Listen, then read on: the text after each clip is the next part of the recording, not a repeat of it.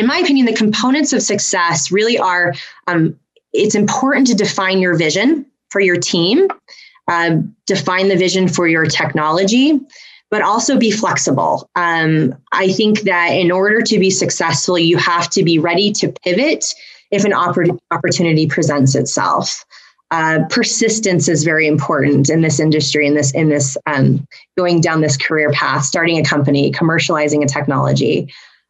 Persistence, but also maintaining focus is really important as well. If you wind up with the lottery ticket of entrepreneurship and your business succeeds wildly, awesome. But that's not the normal case.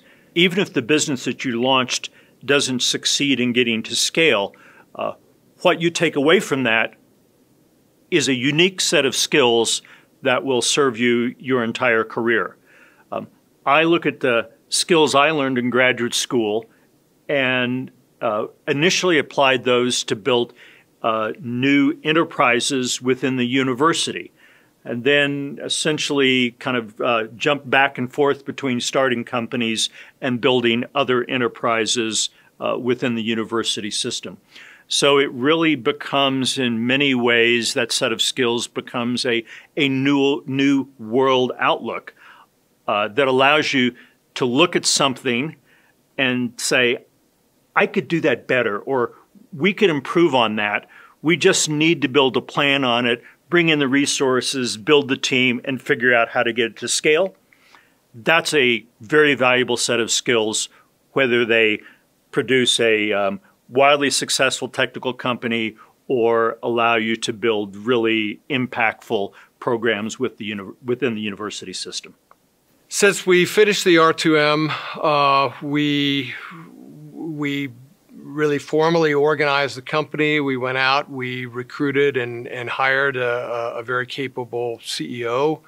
And we've had pretty good success so far in having a number of customers that are interested in what we're doing, and we're right now, I think we're in a pretty big growth phase. We're looking to recruit more employees to the company and sort of dealing with the interest. And it's really it's also something that, because the kind of climate change mitigation and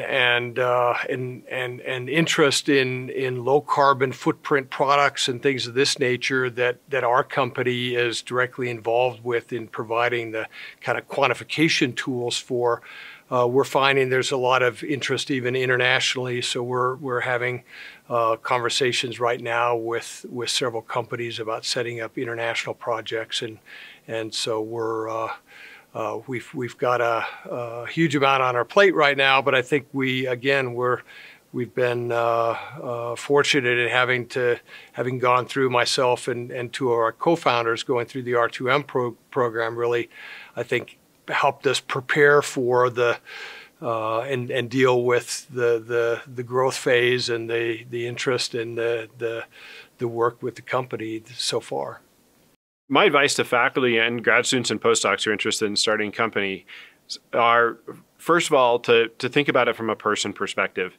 The people in the company are probably more important than the idea itself. I've learned throughout my time that a great idea with bad people doesn't go anywhere, but a so-so idea with great people goes a lot further. So think about the people that are involved in the process. The second thing to keep in mind is that just because you think you've got an idea that's got a product and a market, you really don't know until somebody outside of your close friend network is willing to buy that. And so taking the time to do voice of customer activities and figure out if there really is a market really is important before you determine if you've really got a product that somebody else will buy. I think knowing your market sooner is like the ideal thing to have. And you can do that through customer discovery. But I think customer discovery is really a numbers game. And I mean, we've probably talked to over 300 people and we're still figuring it out, which is a good thing. That's not a bad thing.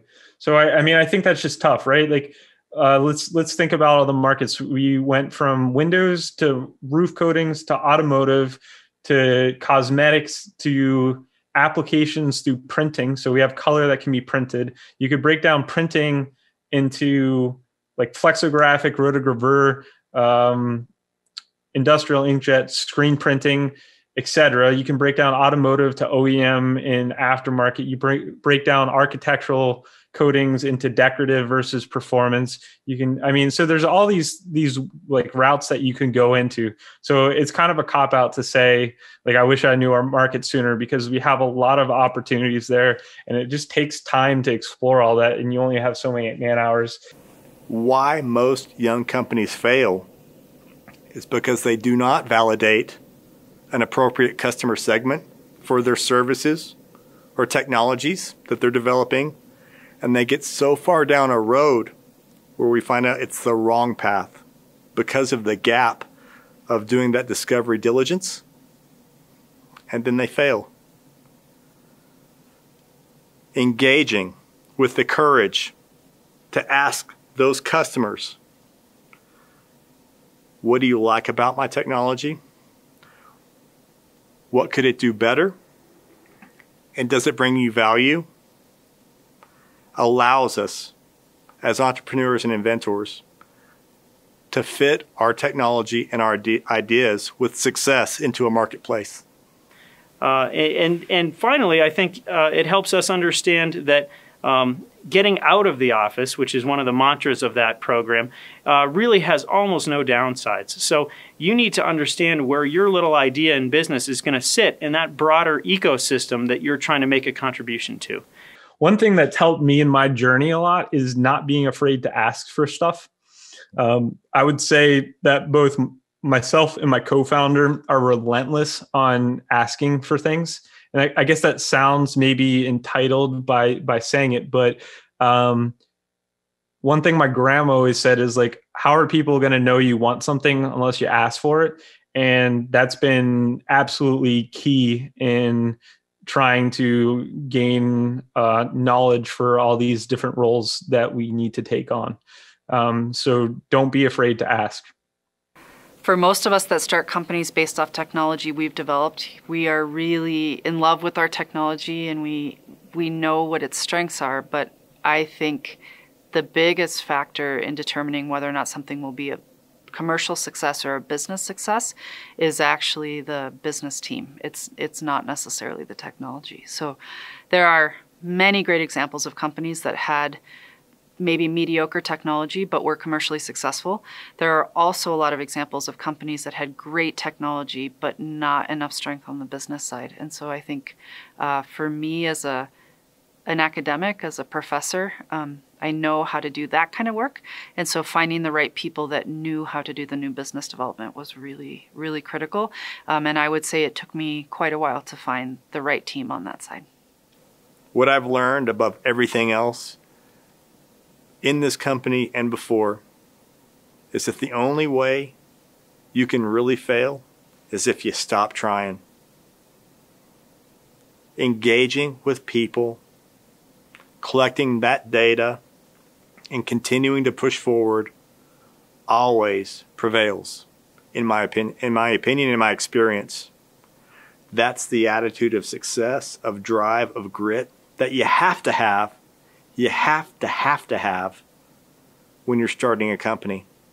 One of the goals that I'm working on is I've gone from being a technical person to doing what I'd call business development. And more recently, I've taken on the role of marketing and sales. All of the roles I like. And soon, I'd also say, I guess I'm doing legal too, to a degree. But one thing that we're doing is we're starting to quote companies on our projects. So we have our business model that we're working on.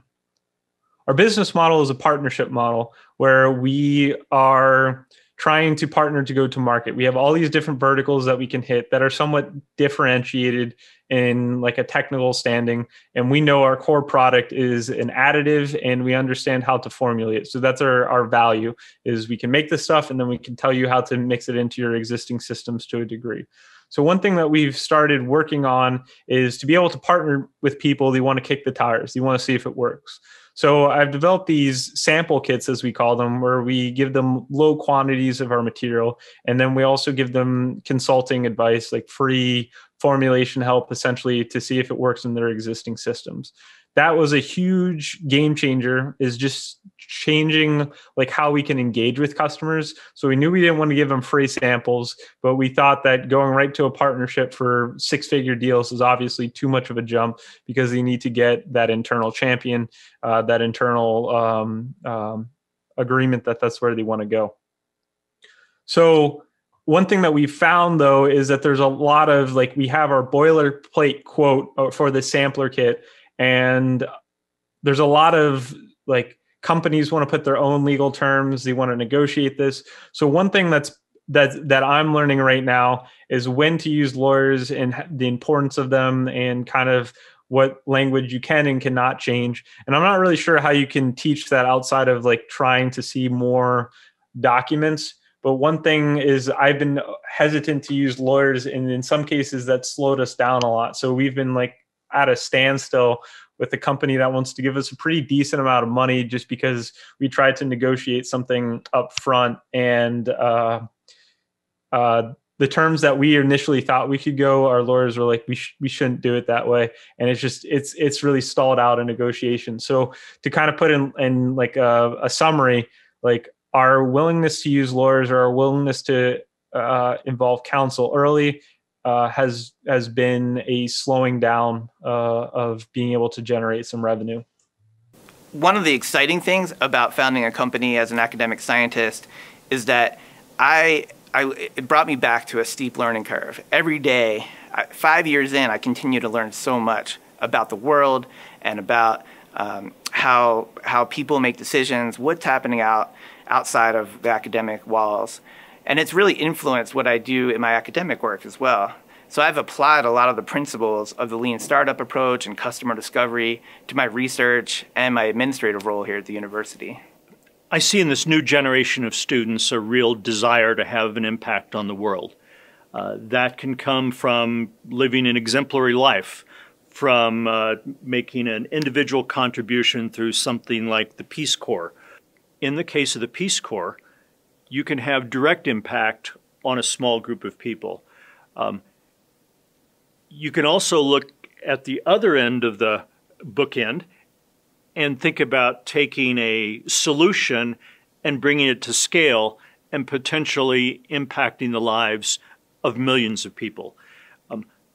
Both are laudable goals, and both are worthy of pursuit, but there can be a real difference of scale that you can achieve through entrepreneurship.